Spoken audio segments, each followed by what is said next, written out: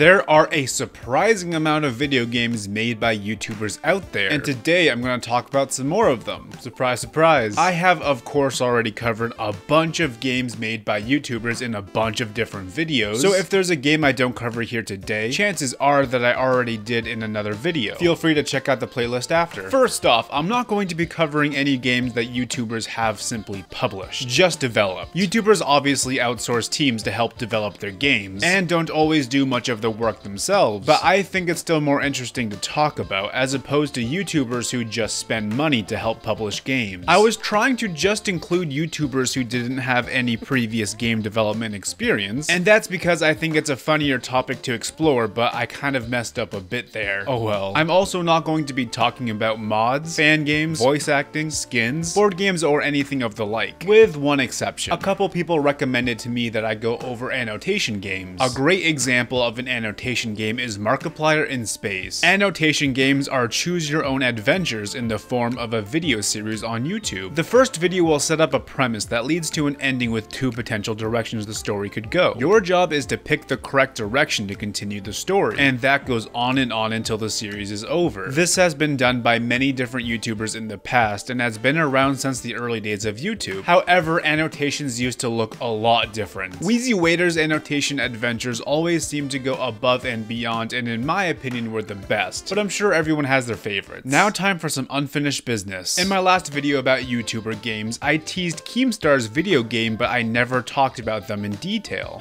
So I'm gonna set things right and cover them right now. For those who don't know, Keemstar is a very controversial creator who mostly covers drama, but can also run fast as fuck, boy. Believe it or not, Keem actually had 3 different games. The first app he made in 2017 is a fidget spinner app where you just tap to spin the fidget spinner. Keemstar's Fidget My Spinner? That's a pretty gay title. You can upgrade it as you go and customize your fidget spinner and background. I don't think there's much else to it. It's also no longer available for download. I'll let Keemstar explain the next one. The YouTube gods put a mobile app on your phone called the Adpocalypse. And once you start playing this game on your phone, you realize that the YouTube gods gave you the ability to take talents from smaller YouTubers and combine them. And when you combine them, you make bigger YouTubers, and then you can combine them and make bigger YouTubers, and all of a sudden, you got all the amazing talent and skills out of all of YouTube, and your YouTube views start going through the roof, and you start making millions of dollars! You unlock over 37 of the greatest YouTubers of all time, taking their abilities, taking their talents, and taking their YouTube ad money. And when you get to the end, you have officially survived the Adpocalypse! So as he said, it's of course based off the Adpocalypse that happened on YouTube between 2016 and 2017. The Adpocalypse was essentially a point in time in YouTube's history where advertisers were boycotting YouTube due to its, at the time, edgy nature. So of course, as a result, many YouTubers were not getting paid well. Anyway, not much of this footage exists nowadays. But funnily enough, in one of the few videos that do exist of the game, the person playing it comments how this game ironically has a ton of ads and microtransactions. And all that does happen in the game is you combine YouTubers together to create bigger YouTubers. This game does feature many creators, which is cool I guess, but the game itself doesn't look very exciting. Unfortunately, I'll never know how it ends because I cannot play it myself, for it is no longer available to download. There's also a video game that Key made about Area 51 that I forgot to mention in this video. So yes, that's right, he has 4 different games, and if there's a 5th one out there that I didn't find, then I apologize. This game is based off the meme from 2019 where everyone was saying they would Naruto run into Area 51. It's still available on Steam for $15. I'm not willing to buy this myself, but if you guys really want to see me play it, then maybe someday I'll stream it. But for now, I'll just be watching Mudahar's video on it. There's really not much to say on this game. It seems like it's definitely hard to figure out what to even do in this game. I mean, it gives you 0 direction. I believe all you do is rescue these aliens by bringing them to a certain spot. The guards don't seem to react to you half the time. You can also see how visually bad this game looks. There's no animations for some pretty simple actions. Keem has since said there was updates to the game, but I don't imagine it's been redeemed much much at all. Oh my god, that must have been the worst game that I've played in my life. In my original recording where I talk about Keem's next game, I think I accidentally mispronounced the game. Or maybe it was Keem that mispronounced it. For about a year in the background, we've been working on this other game, No Macer. He calls it No Macer, even though it's definitely No Mancer. No Macer. Anyway, researching this game was kind of confusing since some people talked about a cancelled PS4 game called No Mageddon, saying it was Keemstar's game. But it wasn't, it was a completely different game that people confused with No Mancer. Even then, No Mancer doesn't feature Keem's name anywhere, and it's not very popular with only 13 Steam reviews. However, I was able to confirm that this game is definitely made by Keem, and surprisingly this game is still available to buy and sells for $11 on Steam. This game is up to 4 players and hey Keem, you wanna collab? It's probably the only way I'll play this game. It's a twin-stick shooter where you fight with your gnomes. You can kind of think of this game as a more combat-focused and boring version of Pikmin. Even YouTube thinks the two games are similar. There's a bunch of different classes you can play as. There's a storyline, but it doesn't look like there's anything special to it. I believe the main goal of every mission, or at least every mission I skipped through, is all about collecting runestones. To be completely honest, this game doesn't look as bad as I would have imagined. However, I genuinely don't think it's worth the price. And if you were wondering what's up with the gnomes, well, I suppose that Keemstar embraced the fact I mean the meme that he looks like a gnome. Anyway, that's it for the surprisingly long history of Keemstar developing games. By the way, real quick, I want to say thank you to Moist Critical for reacting to my last video on his stream. It was just really cool to see that. It was a fun watch and it made my day. And on another note, regarding comments that I got like this on a previous video, yes, I do know what APKs are. In this video, I said a lot of games were lost to time when in reality some have APKs available. So when I say lost to time in that video, or maybe even in this video, I suppose I'm just referring to their original homes. Also, sorry for the title of this video, you probably won't be surprised by every single person on the list. However, I did not know most of them, but either way, I hope you enjoy. Anyway, going back to Markiplier, Lixian has made many famous Markiplier animated videos, has edited for Mark for years, and has a YouTube channel with over 1 million subscribers. On top of that, he's also a game developer. The first game he made was in 2018 and it was called Shield Blast. It's a Space Invader / bullet hell type of game. I'm not sure how to properly describe it, but I'm sure you get the idea. The name of the game refers to an attack where you blast a bunch of enemies. The premise of the game is that Earth is running low on resources and your mission is to deliver more resources. In the same year, he participated in a game jam where he made a game called Mind Ripple, which is described as an experimental psychedelic platformer. 1 year later, he participated in a new game jam and he made a platformer called Do It For Me, which was made in under 24 hours. In 2019, he then made a horror game for Mark's birthday called Damien. Earlier this year, he also made Ricochet Gun. It's a game where you have to carefully plan your shots or else your bullets will ricochet and potentially kill you. The final game he made is called Late Night Mop, which is a horror cleaning simulator. I believe all of these games are still available to be played on his itch.io page. Yo Mama is a YouTube channel based around Yo Mama jokes, and the guy sounds like Joe Swanson. Yo Mama's so fat,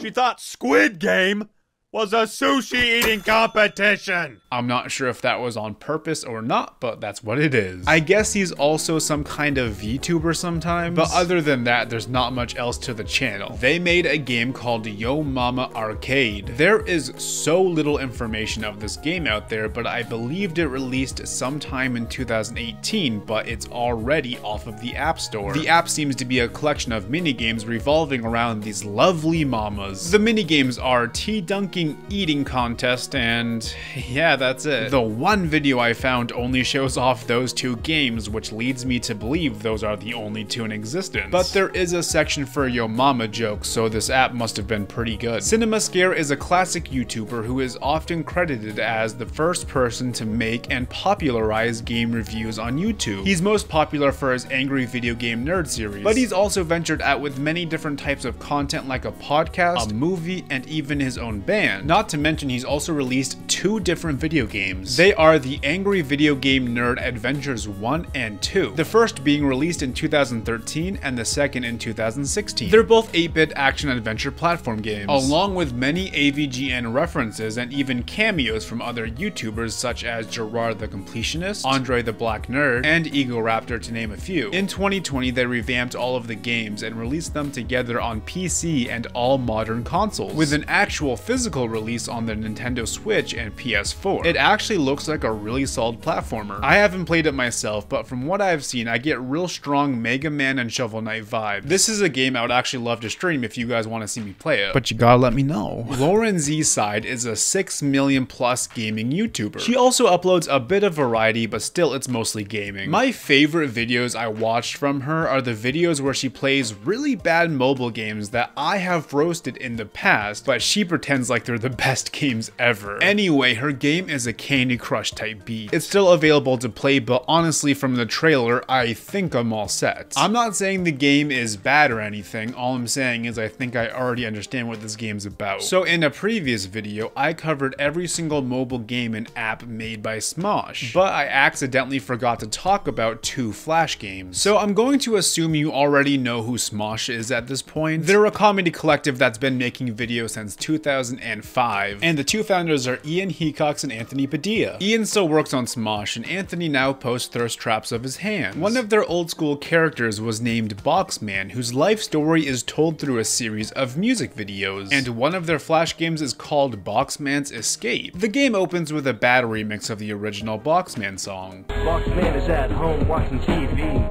There's a knock on the door, who could that be? The plot of the game is that cops are trying to capture Boxman to perform some tests on him. So Boxman activates a time bomb to blow up the place and tries to run away. But before he can run away, he needs to collect his mac and cheese. Thus, the game begins. The goal of the game is to collect all of the mac and cheese while avoiding the cops. All you do is move around using the arrow keys. This game isn't too hard, but sometimes it's hard to tell what you can and can't walk through. Not to mention, the enemies seem to spawn randomly and can spawn right on top of you. There's 4 levels in total, and when I beat it, the screen just went black. The next is called Smosh Fighters. It's literally a basic fighting game where you can play as Ian or Anthony, and whoever you don't pick is the one you fight. There's also a couple maps, but other than that, it's very basic. But lucky for us, both of these games are still available to play. I also previously covered every single Annoying Orange game, but I guess I missed one. This one's called Skewers, and the best game I can compare it to is Snake. You go around piercing fruit and dropping them off in the blender. I'm pretty sure I missed this one because on a surface level, this game has nothing to do with the Annoying Orange. But what I found is there's an Annoying Orange mode you can turn on and off. And you know I leave that shit on. It doesn't do anything aside from change the power-ups into Annoying Orange characters. And every now and then they pop up. Don't mind if I drop in, do ya? I didn't even get a chance to try out any of these power-ups. And that's because the turning in the game sometimes feels so delayed, and overall the game just moves too slow for me to put up with. And yes, it's bad that you liked the Annoying Orange games. You should feel ashamed. Dennis is a Roblox YouTuber with almost 10 million subscribers. I guess he also has some connection or inside joke with cats. His brand seems to revolve around this cat named Sir Meows-a-Lot. I don't know, I didn't look into it too hard, but either way his game is called Cats and Cosplay. It came out in 2018 and is a tower defense game where you fend off seemingly random enemies with cats. I haven't played it, but it is still available for download. From what I've seen, the game looks alright. There's a decent variety of characters to play and a bunch of upgrades. However, nothing really stood out to me. Tomska is a British YouTuber whose bread and butter is comedy sketches. He's probably most known for creating Asdif Movie and his work on Ed's World. He made a game called Cat Attack. And the Lego Movie. Cat Attack is kind of a side-scrolling tower defense shooty game, but basically it's just a game about shooting cats from outer space, because that is the full extent of my writing capabilities. Damn it, Brain, these films suck. How do you expect me to write a good script with this trash? How about Space Cats? Space Cats? That's brilliant. Okay, so he did a bad job at explaining the game, but basically it's a beat-em-up game against cats. Huh. 2 cat games in a row. He says he either got the idea from a 2011 video he made called Holy Shit Cats,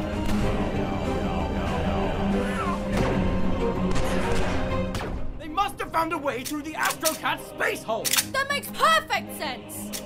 Or he got the idea from a 2009 Ed's World video he wrote called Movie Makers. In that video, Tom's character is trying to think of a movie idea, but all of his ideas involve space cats in some way, so they end up filming a movie about space cats. This man's mind is truly something to behold. Anyway, for the game, he got professional voice actors, Mr. Weeble animated the cutscenes, and there were cameos from other YouTubers like PewDiePie, Gavin Free, Markiplier, and more. The game got delayed for a few months, but it finally released in late 2014 for Apple and Android. It looks like it might have been decent, but unfortunately it's no longer available for download. Anyway, there's also an as-if movie board game called Muffin Time, but I'm not here to talk about board games. Got it? Dan is Not on Fire and Amazing Phil are two British YouTubers. Huh. Two British YouTubers in a row. They're both known for being sexy Tumblr men, or at least that's how I found out about them in like 2012. They've both been on the platform for the longest time and have made a variety of different videos. And as a side note, this video made by Dan is incredible. If you're thinking about making YouTube your job, please watch this video. Anyway, the two made an app called the 7-Second Challenge. It's a party game where you have to perform a random task within 7 seconds. They came up with the idea from a video Phil made with another YouTuber, Kick the PJ. In the video, the two do the same exact thing that you do in the app, which is a random task within 7 seconds. The game may have been alright, but it's no longer available for download. Okay, Dan, make up a rap about space. I did this on the radio. Okay, space, it's the best. If you run out in just a vest, you die.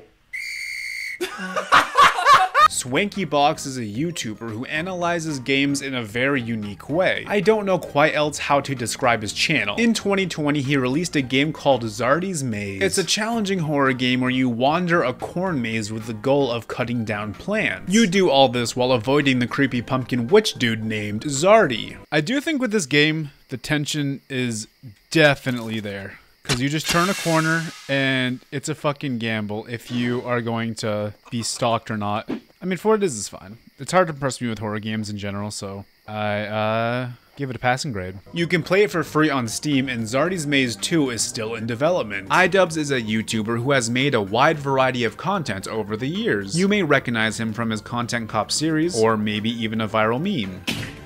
I'm gay. I have crippling depression. More recently, he created the Creator Clash where regular YouTubers boxed one another. One thing not everyone knows about him is that his early content was of him playing video games, and he was really into game development. However, all of his gaming videos have since been deleted. Fun fact, at times he also used to be a beta tester. His video game is called Think or Swim and was made in a 24-hour game jam. The website it was hosted on has since been deleted, but thanks to the Wayback Machine, we can still access it. This game has two different sides to it. For each level, you can pick whether you want to think or swim. Whenever you choose swim, you have to mash the arrow keys to reach the boat before the sharks get you. Think will give you a trivia question, but the answers are always the ones with a 69 in them. After only 3 levels, you get this lovely trophy, and that's it. Weeble Stuff is a YouTube channel responsible for a bunch of popular old school viral videos. I'm sure you've seen at least one of these. In 2011, they made a game called Russian Dancing Man game, appropriately named after their 2010 music video, Russian Dancing Man. It's a runner game that's filled to the brim with Weeble Stuff references, and very catchy music. All you have to do is tap on the appropriate buttons when a certain obstacle appears. I believe the game had 10 levels and some kind of storyline. From what is available, it seems like the story is all about Russians wanting to dance. The game looks good for what it is, but to be fair, I do have a soft spot for this channel, and unfortunately this game has been lost to time. Brentalfloss is a YouTuber who mainly makes videos centered around video game music. His most popular series is one where he adds lyrics to video game music that doesn't already have lyrics. His game is called Use Your Words, which came out in 2017. It's a self-described Jackbox party game. There's a few different game modes, but the premise of the game is that you have to fill in a prompt of a specific scenario with whatever you want, and the goal of the game is to make everybody else laugh. You can still play it today, and there's also a second game in development. The Kickstarter actually just finished up. I'm sure the game's fine. I don't know, I didn't play it, but there's 2 things that I want to point out that caught my eye during the video game's trailer. There's this moment where a girl talks but nobody moves their lips. I'm totally voting for that one.